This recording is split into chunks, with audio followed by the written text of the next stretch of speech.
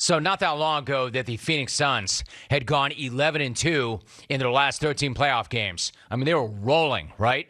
And then they rolled to a 2-0 lead in the finals. So they were 13-2 in their last 15 playoff games. So we're not even talking about the finals at that point. We're talking about a coronation. The Suns in 4 chants were echoing throughout the valley. The Suns in 4 guy was signing merch.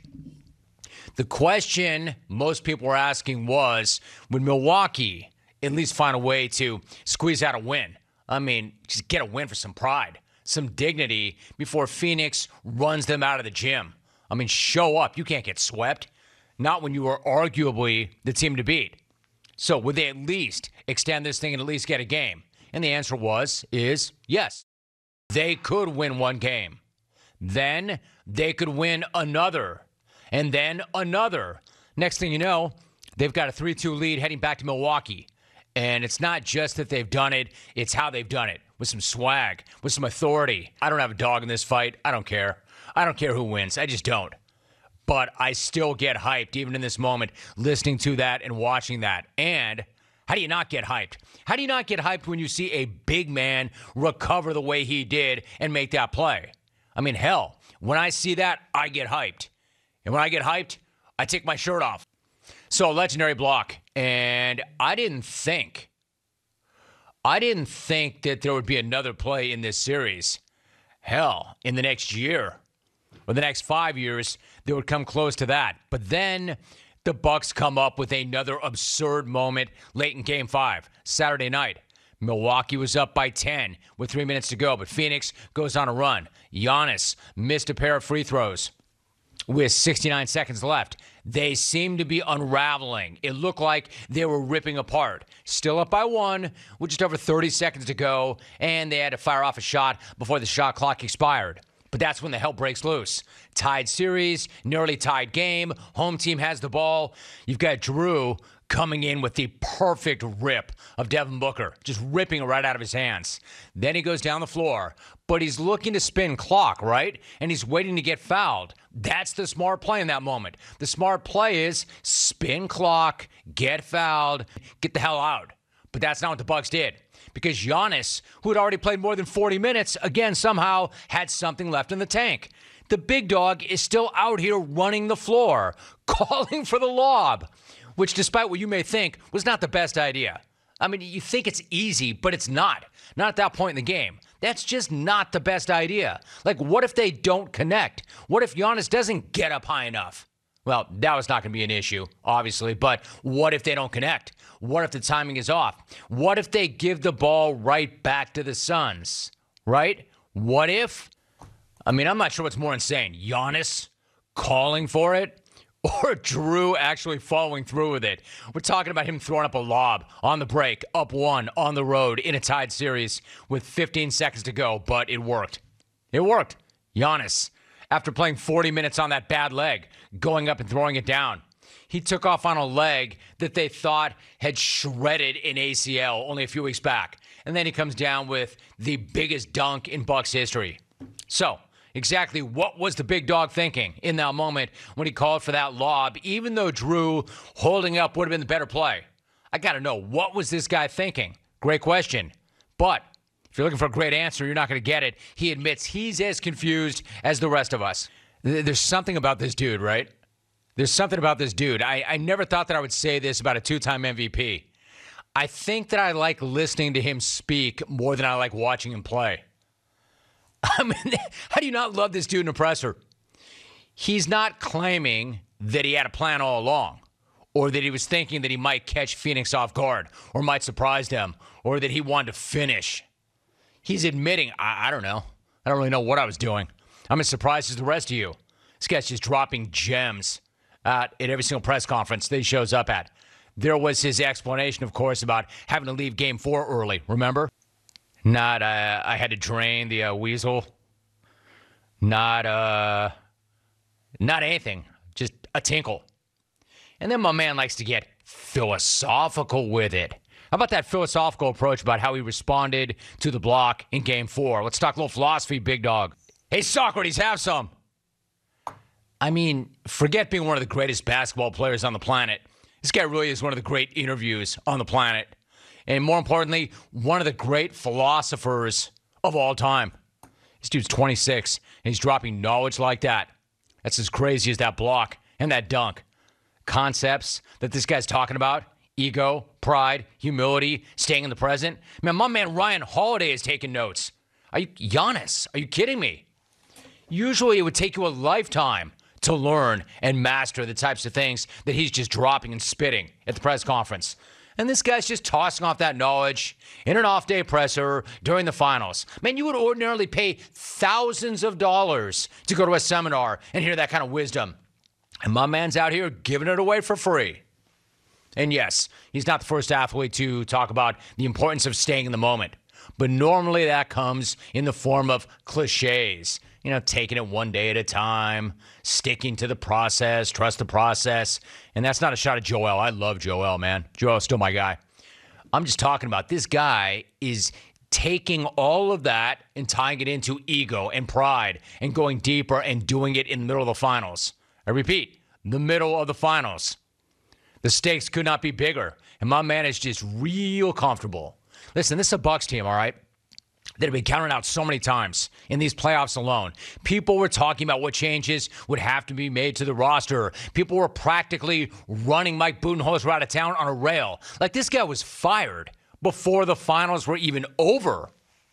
Some went as far as to say that Giannis wasn't even a superstar, that Giannis was a complimentary star, a supporting star, not even the most important guy on their own team. I mean, how stupid was that take? I mean, how bad does that look right about now? Listen, here's the thing. If you're a betting person and you want value, there is still value in Phoenix. You can go find it right now. Phoenix is in a bad spot, down 3-2. But if you still believe in them and you still trust them and you want value, you could pick them up right now for like plus 315, plus 320. I'm not saying this series is over. Phoenix, well, it should be. Man, they've had opportunities. And if they don't come back, they'll be kicking themselves forever. Except they are tough as hell. I'm not going to write them off yet. They're not going down without throwing a few punches. But the fact that Milwaukee is in the driver's seat is remarkable. And if they finish this off, man, that is one of the all-time great comebacks. I'm not saying they're coming back from down 3-0, but they were down 2-0. And they look dead in the water. They look dead on arrival. Yet here we are. I actually did say that I never thought that I would say this about a two-time MVP, but I like listening to this guy almost as much as I like watching this guy play. I mean, you're right. He's charming. He's really, really charming. Now, about a week ago, the Bucks were down 2-0 in the series. At that point, when they fell behind 2-0, what were you thinking about their chances after the first two games in Phoenix?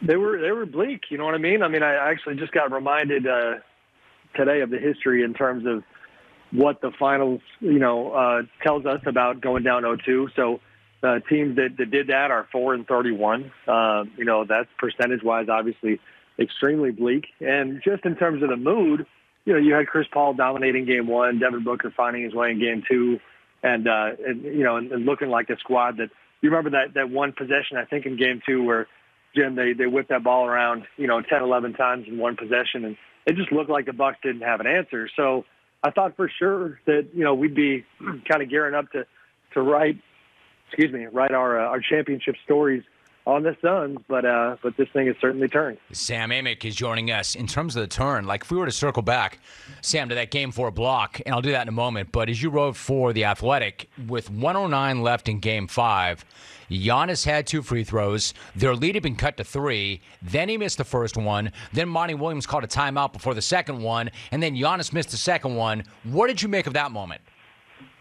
It was a lot. Listen, you mentioned Giannis and how much you've enjoyed him. I have just been absolutely loving the sports psychology part of this series, and specifically with Giannis. So, that moment to me spoke to composure, when, and Giannis has talked about this, when the outcome and the results don't fall in your favor and not allowing it to change your mentality and change your competitiveness. And that, to me, I hate to keep making this parallel. It's not the most comfortable for the other guy, but we have seen in these playoffs that Ben Simmons stopped attacking the rim when he got in his head about shooting and about the free throw line. And Giannis's ability to just when the crowd is counting to 10 extremely loudly, when Monty is icing you, when Jay Crowder is legitimately bumping you as you walk to the free throw line, when Chris Paul, I think, was kind of nudged him on the hip. They were clearly in that timeout.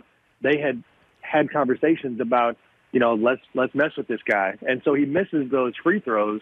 But then as we saw soon thereafter, he was still ready for that moment with Jrue Holiday.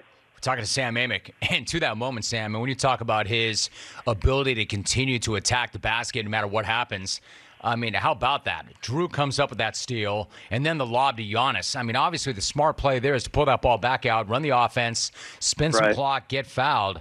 What did you make then of Giannis? And you started to touch on this, but what did you make of Giannis calling for the lob and then his explanation of the thought process behind it? I thought it was great. I mean, he was the first to admit that, 13 seconds, 15 seconds, up one, you definitely pull it out. And he even said, he's like, we probably throw it to Chris Middleton. He probably gets fouled. He probably hits the free throws. He's like, but we're on the break, and I know what I can do. And so he calls for it. Somebody, our friend Jay Adande, I tweeted yesterday an image where you can actually see Chris Middleton also pointing to the sky. And I don't think Jrue saw him, but Chris was hoping that Jrue would throw the lob. And they just, they know, obviously, that there's one dude in the NBA who can go get a ball like that, and Giannis is that guy.